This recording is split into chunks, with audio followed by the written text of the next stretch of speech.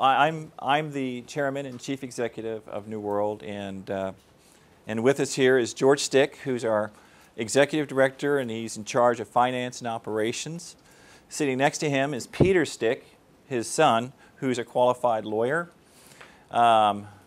George has about 40 years of experience. The last 11 years he's worked with me in Victoria, Bramlin, in Cameroon, at UCOS. Peter and I met in 1997 and got closely involved in my UCOS days. He was a lawyer practicing oil and gas law at White & Case. Besides being one of the smartest people I know, he's actually an extremely competent transaction lawyer and does a great job in all of our transactions. Fred Hodder and I met in 1997 in Kazakhstan. Fred's been on AIM before. He was the chief financial officer of Nelson Resources, and I think he rode Nelson up to one of the highest value companies on AIM in his time. So we have a very, very strong board. My background, I have 32 years of oil and gas experience. I'm a qualified petroleum engineer. Before New World, I was a director on Bramlin's board. Before that, I was managing director in Victoria Oil and Gas. Before that, I was an executive vice president at UCOS, controlling UCOS Central Asia. And before that, I'd worked for a few majors, Occidental Petroleum and Chevron, in my career. So going into an overview of the company, New World was incorporated in early 2010. We took a full year to source projects. We listed in May of this year. We have 128 million shares on issue. The directors hold about 14%. Our largest shareholder is AXA Framlington. It's a big fund here in London. CQX just under 6%. We have other long-term holders and other holders, a lot of which are in this room, that constitute about 18 to 20%, and our free float's about 50%, best I can tell. We raised £3 million at the IPO. We went out as a shell, and that's really an AIM requirement. 6 weeks after our listing date, we raised another £3 million. Our share price had kind of spiked up when we got our first project because 34 days after listing, we completed our first project in Belize. And that's what caused the share price to go up. Our current market cap's about 12.5, 13 million pounds. Our share price is it's up almost twice what it was at listing.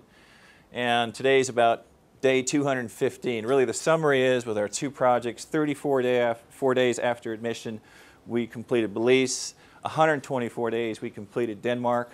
Today's day 215. So both of the projects, which I'll go into in greater detail, are really world class. We had a pretty tough criteria selection. So you'll see more about that later. But basically, you know, what New World Oil and Gas is about is some very, very, very experienced people. Besides the gentleman I just introduced, we have a tremendous technical team. Our geophysical and geologic team is probably the best I've worked with in 32 years. They're true oil finders. And we're about one thing, finding oil and gas. We're not about promoting it. We're not about placing equity to pay the light bill. We're about finding oil and gas. And in doing so, we want to deliver to our shareholders those multiples of 20, 30, 40 to 1. So when we put our strategy together, we said, okay, you know, we could look at early stage, which is very risky, early stage exploration, late stage exploration, which has not quite as much risk. We could even go out and buy proven, developed, producing properties. We made the distinction early on to pursue late stage exploration because if you go out and buy a producing oil field, the sellers ask you to pay full price and sometimes on an escalated price stick. And what kind of multiple can you offer your shareholders? You know, unless you think oil price is going to go up 1,000% in a year. Unrealistic. So we focused on late stage exploration. We scoped over 70 projects worldwide that year before we listed. And we directed our focus to Central America, Denmark, Africa, and a few other areas that dropped off. And we focused on looking in basins that had prolific oil and gas reserves. But before we went out and approached some of these vendors to acquire projects, we put together an investment criteria.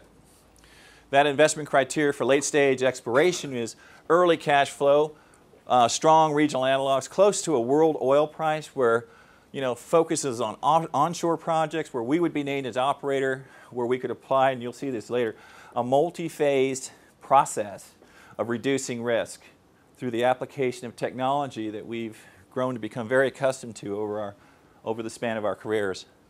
And finally, that we would end up with controlling interest. And that leads us to our first project, the Blue Creek project, in Belize. This is a map of Belize here.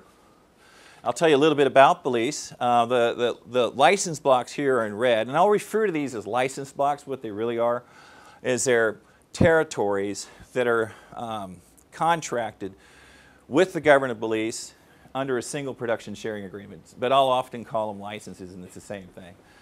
Belize is a small country. It's about the size of Wales. It's got about 313,000 people. It's just under 23,000 square kilometers. It's English speaking.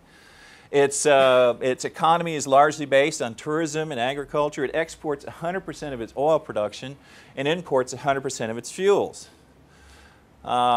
It's just a great place. English speaking, beautiful, in the subtropics. You see here you got southern Mexico and then Guatemala, and this is the Caribbean Sea. It also has the second largest living reef in the world right behind the Great Barrier Reef. It's quite a destination. The blocks themselves, there are two blocks that constitute 420 square kilometers, about 104,000 acres. So a little bit about the geologic setting. This is the Yucatan Peninsula here. We're located in what's called the Petén Basin. The Petén Basin has generated some 70 billion barrels of proven oil reserves. Our particular license block area is in this area close to the Spanish Lookout field. Spanish Lookout right now is producing about between 4,000 and 5,000 barrels a day. There are two fields actually, Spanish Lookout and Never Delay. Our CP actually characterizes this as an active working hydrocarbon system, which I'll go into in a little bit more detail later. One of the good things about Belize, it's actually only 850 miles away from the Gulf Coast. And because Belize exports 100% of their oil, they get a West Texas Intermediate oil price. What we got involved with here in Belize is we got involved with a company called Blue Creek Exploration, where we farmed into these license blocks, or these two blocks.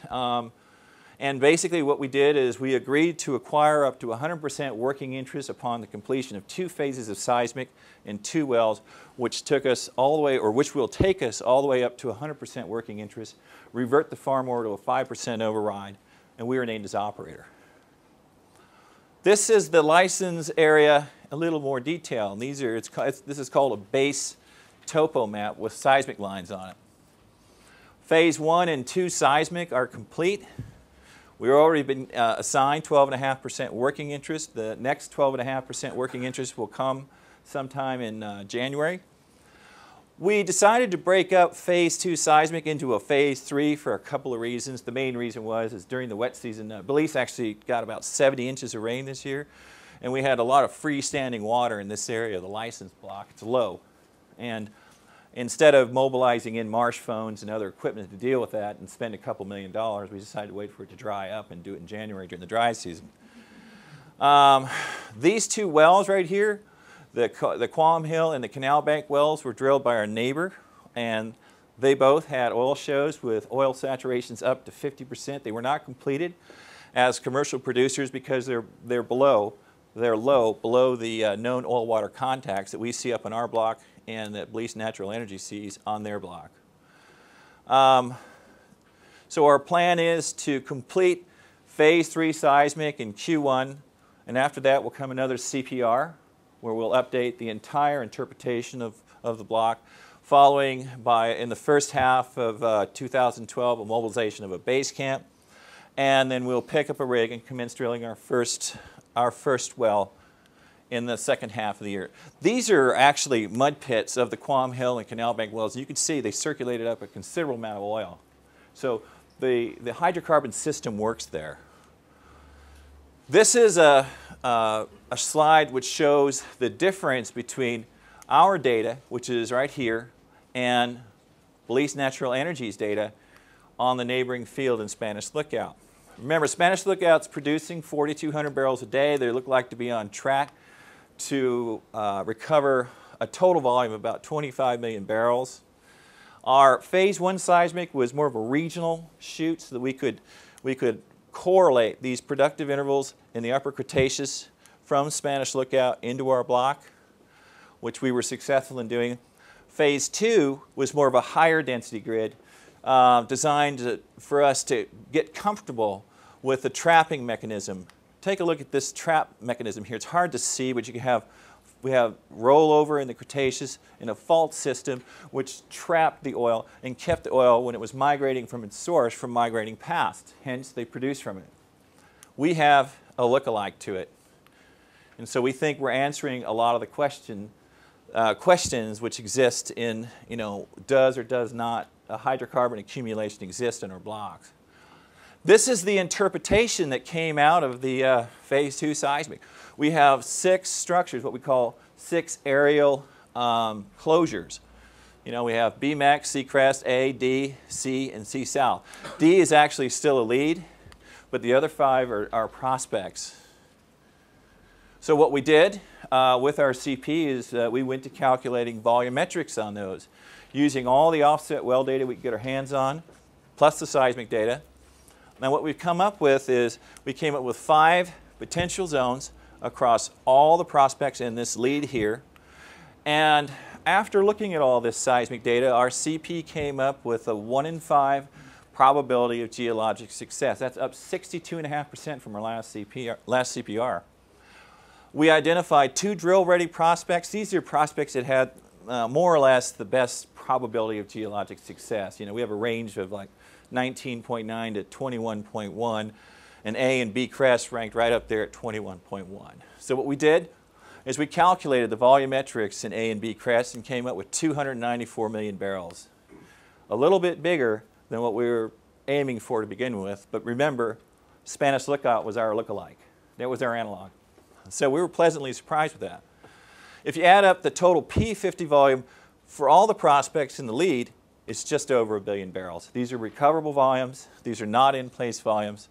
And they're all in the prospective resource category. So we kind of went way off the grid. In other words, we were expecting to see, 25 to 50 million barrel accumulations. And actually, personally, when I started to look at the mapping of the first pass post phase 1, I was thinking more like 60 to possibly 150 million barrels. We were quite surprised with the outcome here. So this is where our 2 drill sites will be for our first 2 wells. Why are they there? Well, our first well will be what we call B crest. It sits way up in the attic. What happens when oil and gas migrates from its source up through sedimentary plains and fractures and so on, it accumulates in the attic of a reservoir as long as it has a seal, right? And this just comes out just as a, shining obvious first target.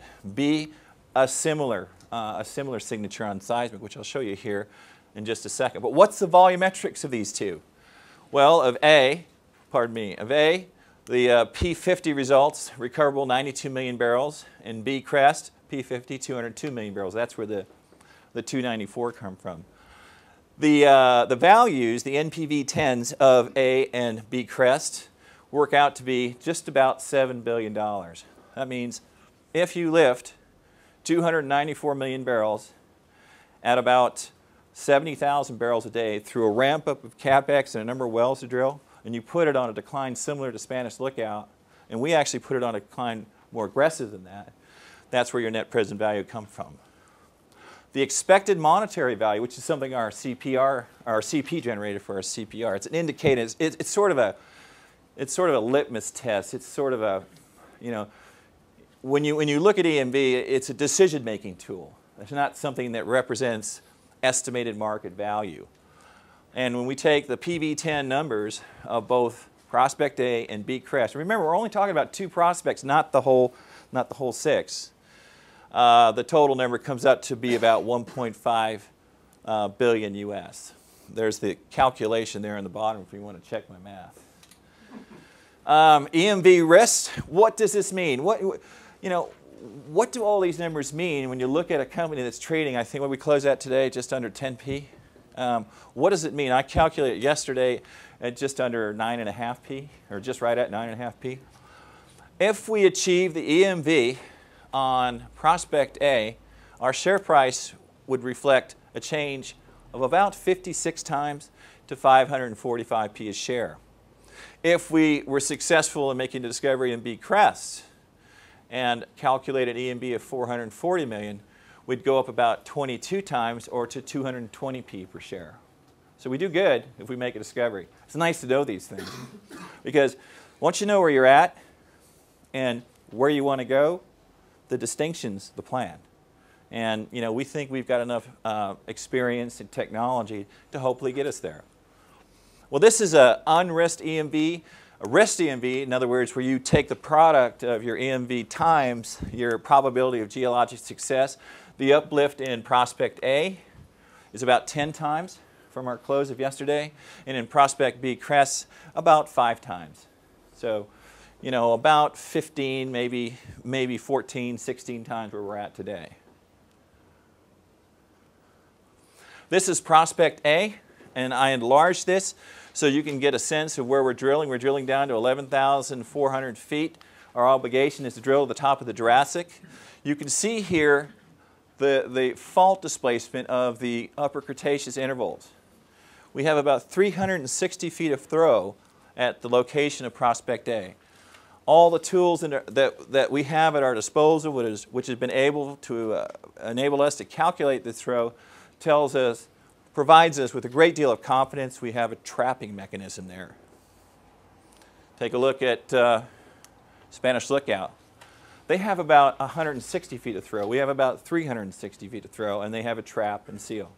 See, we're comparing our prospects and the nature of our prospects to Spanish Lookout, so we can kind of forensically look back and say, okay, what did they do, and what do they have, and what constituted their traps, and what's similar between those and ours. This is B Crest. It's very similar to A, but we have just a little bit more throw, and we also have a structural high at the hill bank, and what appears to be structure in between the Y2 and the hill bank. Likely with these throws, we'll have accumulation of oil between all 4 sections, the Y1, the Y2, this wide section here, the Y3, and the hill bank, which is the bottom of the Cretaceous interval. So let me talk a little bit about a working hydrocarbon system so I can get to the meat of it and what we're doing here. A working hydrocarbon system is source. Where does the oil come from? What's the source rock? Migration, maturation, trap, and seal. We know from our analysis and technical work that the oil which produces out of Spanish Lookout, and this is the Mike Usher #1, their discovery well, produces 1,200 barrels a day. We know that the oil from that matches the oil that was found in Quam Hill and Canal Bay and matches properties found in our geochemical analysis up on Blue Creek on our block. So it comes from the same source. Our block sits between the depot center of the source and Spanish Lookout. We know that trap and seal exists because we see fault throw, very similar to Spanish Lookout, and so we're confident that we have that element of the hydrocarbon system working for us. What we don't know is the timing of migration.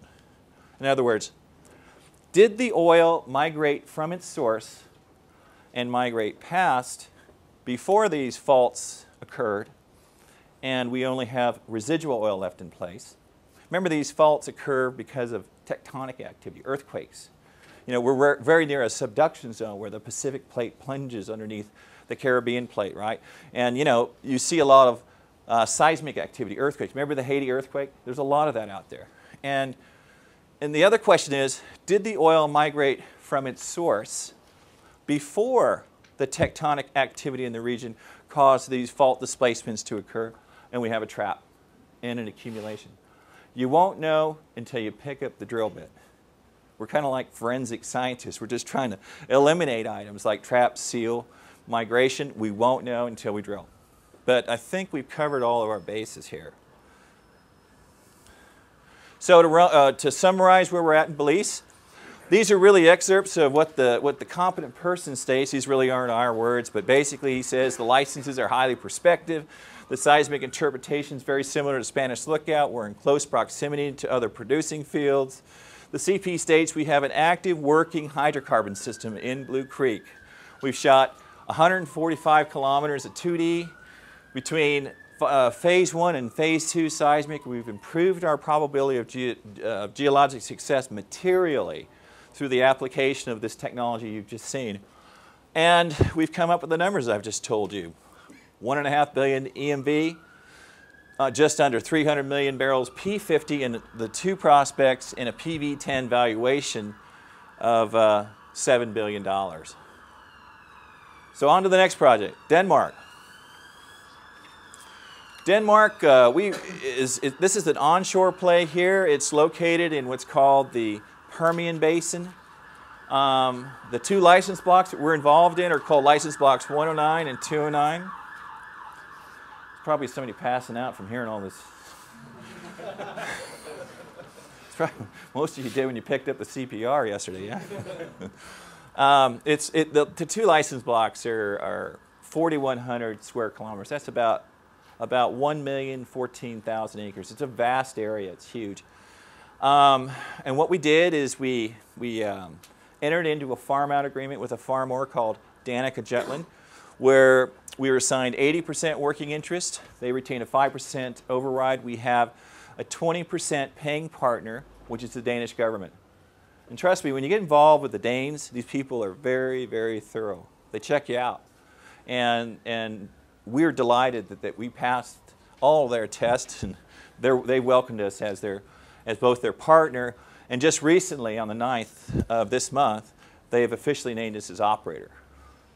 We had our first operating committee meeting in November. We've had our seismic program and our work program and budget approved by the Danish government, so we're moving forward. In fact, George is going to get the seismic permitting guy going here in days, and it'll take about 8 weeks for us to complete our seismic permitting, and then we'll roll right into phase 1 of a 2-phase seismic program similar to Belize. This is the Permian Basin here in pink. You can see the coast of England and Scotland. You can see you know, the Dutch, and this is the Danish peninsula here, and then you go off into Germany and Poland. The Permian Basin is responsible for about 80% of the North Sea, Norwegian sector, Danish sector, and the Baltic Sea's hydrocarbon production. It's a very, very prolific oil basin.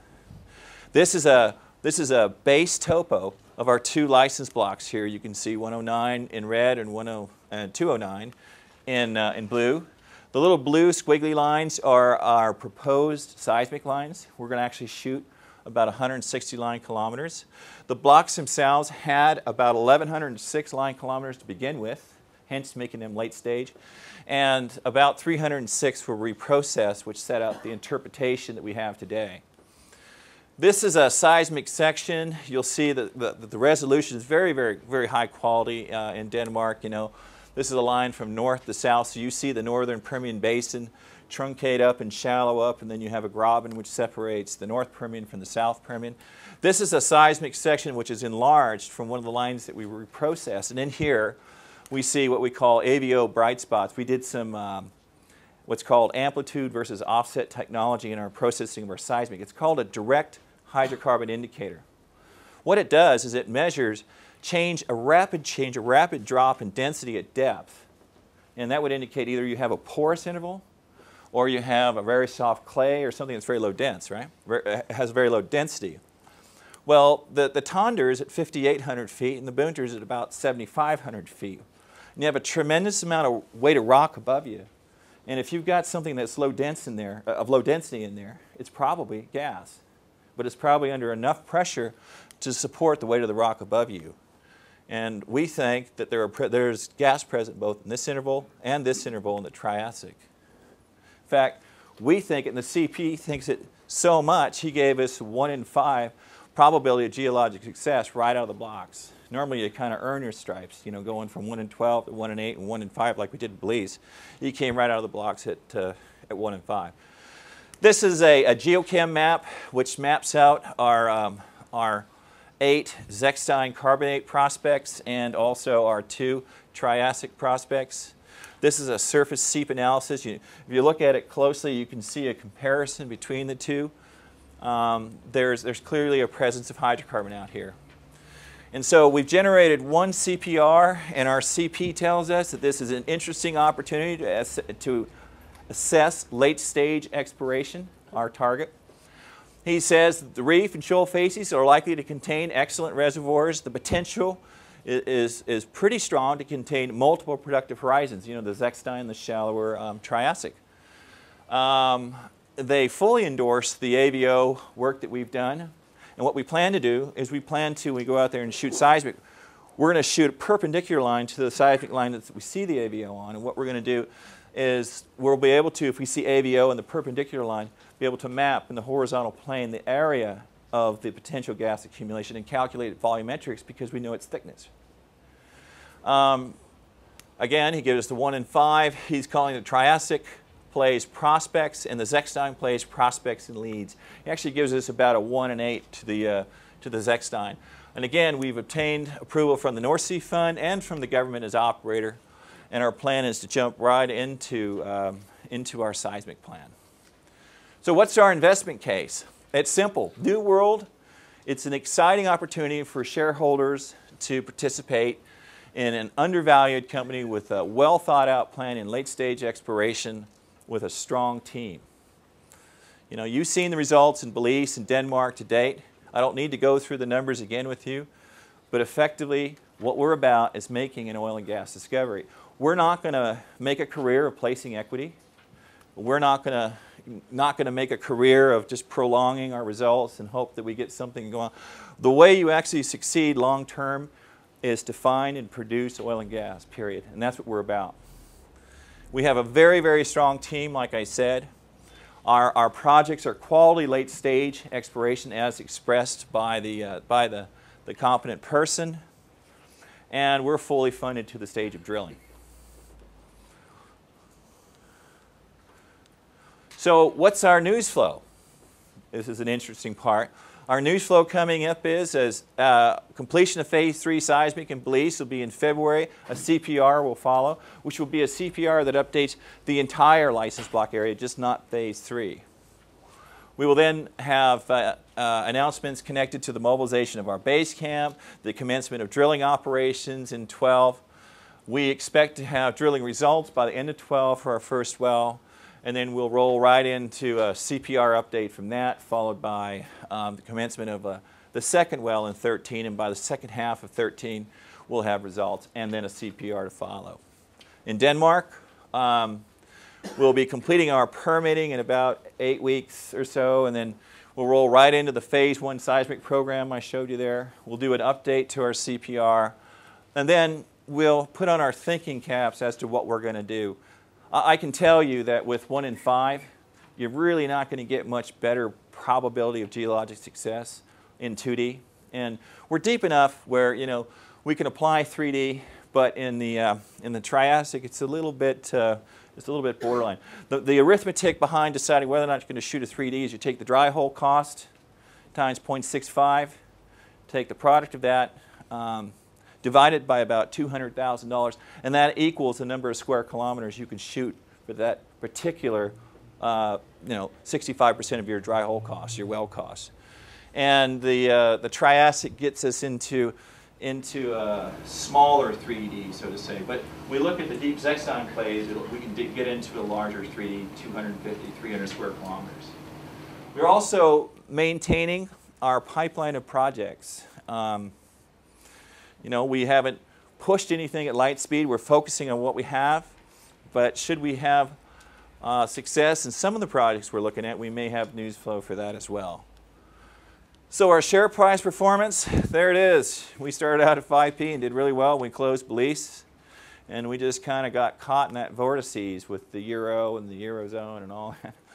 And I remember sitting in Belize and talking to George and saying, you know, we got to come out and we got to open people's eyes up. We're trading at 98%. Our cash reserves are 98% of market cap. And we went into Manchester, opened their eyes. A lot of you were there. And we had a big, huge, nice correction within days, and we got up over our listing price. And since then, there's been a lot of anticipation about the results of the CPR, you know. And I think that's what's fueled our increase in share price to date. So to wrap it up, again, we're focused on making discoveries. That's what we're all about. We're interested because we're in late stage exploration, providing shareholders this, 20, 30, 40 to 1. That's what I would have said in Manchester. Now I'm looking more like 60, 70, 80 to 1 if they work out. Late stage exploration doesn't come with a high entry fee. You go out and you buy producing reserves, you pay a lot of money. Although it's not small money, it's still less than you would if you bought a producing asset. We've seen strong results in our CPR, which give us, more excitement to move forward. We see that we can continue to reduce risk by applying a multi-phase approach, particularly in Denmark at this stage. But remember, we have phase 3 seismic to shoot in Belize. We're fully funded to drilling, and we're focused. Trust me on this, we're focused on minimizing dilution. I'm a shareholder of many companies myself, and that's something that concerns me. And a lot of the shareholders here will tell you that they have pretty ready access to us via email and so on. And we're real careful not to bring anybody inside. I mean, look, we're real ethical. But in terms of clarification, what does this mean? What does that mean? Can you tell me? We communicate. We reply to every single email, every single phone call, even if it's somebody looking for a job. and that's something I think that we do maybe a little better than our competition. And finally, what we've had is we've had a number of companies approach us and ask us to, if you will, look into what we have and potentially participate in our projects. So in response to that, we've decided to set up a virtual data room at our competent person's office where qualified companies can come in, look at the data, and put together an expression of interest or an offer to participate. So what does that mean in our funding strategy? If we find the right company, what we can do is we can, farm down some of our interest, pick up some capital, defray our risk, and live to continue to grow and find another day. And as well, have a carried interest, which adds value to our shareholders. I can't tell you who these companies are. We're bound by terms of confidentiality, but I can tell you one's a large public American company, one's a large public Canadian company, and the others are small, privately funded groups. So that wraps it up. I want to thank my directors, and they're here to answer questions. They're great guys, and I want to thank our employees, especially our G&G team and the guys in Belize. They're tremendous. I wish they were here. You'd really get the same sense of quality. In addition to that, our advisors, and I see many of them out here, Shore and St. Bride, they're doing a great job. But mostly I want to thank all you shareholders. Without you, we wouldn't be here. So when you guys think about, low risk, late stage exploration with a well thought out plan and a quality management team, look no further than New World. We'll deliver. Thank you.